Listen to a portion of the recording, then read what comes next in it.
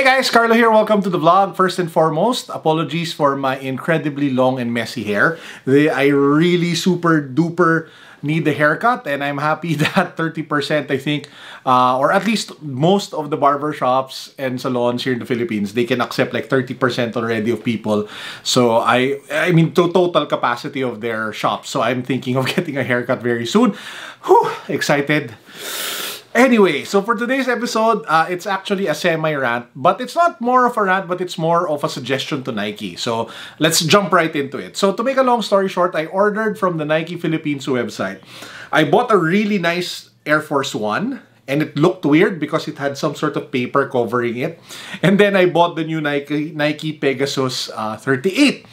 So, I bought both items, and I bought from the Nike Philippines website so many times in the past, and a lot of those situations, or a lot of those times, I bought more than like 10,000 pesos, or around 20,000, 30,000, depending on how many shoes I wanted to bring into review.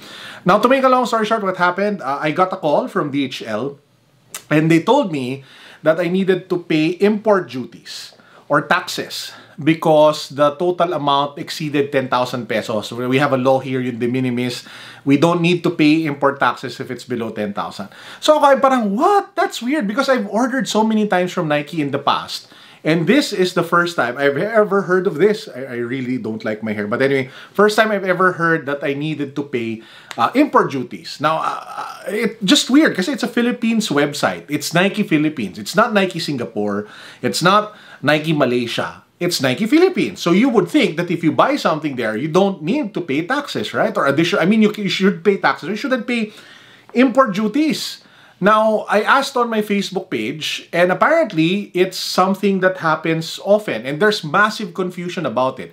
Because a lot of people are saying na, no, I don't need to pay taxes, and I haven't paid taxes. I haven't paid importation duties and taxes, additional stuff like that, even if they bought like more than 10,000. However, there are also so many people who also commented that they said that they paid DHL more than, additional funds, additional money to pay for import duties. Now, if you go to the Nike Philippines website, it actually says there that you're not supposed to pay additional import duties and additional taxes apart from what is already listed on the Nike Philippines website. So, to everybody who bought before, but you were charged, and you still have proof that you were charged, I think you have every right in the world to complain. So you can probably, I don't know, chat the Nike support website on the Nike Philippines website, or you can send them an email. I don't know, ask for a refund, ask for a coupon. But in my situation, because it wasn't delivered yet, I decided to chat their customer service on the Nike Philippines website. And to the credit of Nike Philippines, or their e-commerce team, they told me that they would email the delivery person or the delivery company and make sure that I don't need to pay anything once it arrives here to me in the Philippines, or at least to my doorstep. So I was actually expecting the package today, but it didn't arrive. So maybe tomorrow I'll do probably a follow-up if DHL actually insists that I pay import duties. But according to the chat, wala na daw.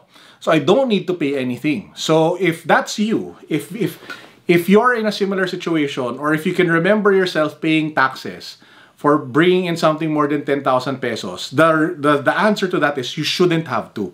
I mean, you should pay VAT and the normal tax, but you shouldn't pay importation duties. That's what Nike Philippines is saying. That's what the Nike Philippines website actually says. And that's what the Nike Philippines e-commerce web service confirmed to me via our chat.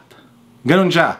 So kung nagbayad kayo ng additional import duties, I think, like what I mentioned earlier, maybe you should complain. Maybe you should file a ticket. Kasi mahal din yun eh.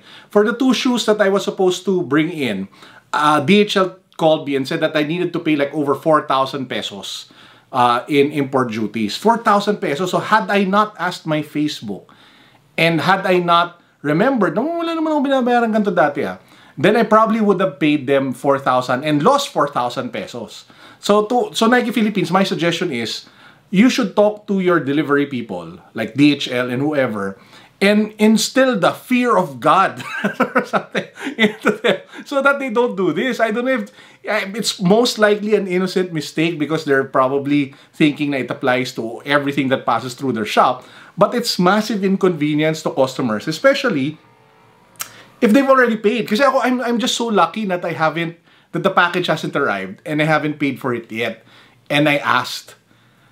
If I take a look at all the comments on my Facebook page of the people who actually bought something, kawawa naman sila, di ba? So I don't know what would be the what would be the recourse of those people who ended up paying importation duties when they shouldn't have had to in the first place, di ba? So anyway, yun lang yun. Actually, that's this vlog for today. I just wanted to keep it simple. I just want to share the experience with you guys. And I will be updating you tomorrow or Sunday. I really don't like my hair. Anyway, whenever the whenever the package arrives, and I'll probably obviously do an unboxing. So yeah, that's actually it. But before we go, let me just plug our new shirt over at Project 721 just came out today. So it's available on our Lazada shop. I'll link it down below. It's our collaboration shirt with the artist Jaya. So he's a Filipino artist. He comes up with amazing toy designs. And this is the shirt design that he made for us. So here in front, this is my closing line in icons which he designed. So peace, God bless, what's up, boom. Ganda, no? Really nice. And if you take a look at the back, you have the design that he made. It says, make your own luck. And this robot ox over here, the robots, is actually the designer toy, the art toy that we released in limited quantities, just 12. And it looks super, super cool. Diba? So if you weren't able to buy the toy because it sold out fast, you might want to get the shirt. So again, we only made a limited run of these shirts. You can find them on our Lazada shop. It's linked down below. Okay, that's actually it for today's vlog. I hope you guys enjoyed. As usual, this is Carlo signing out. Peace, God bless, what's up, boom.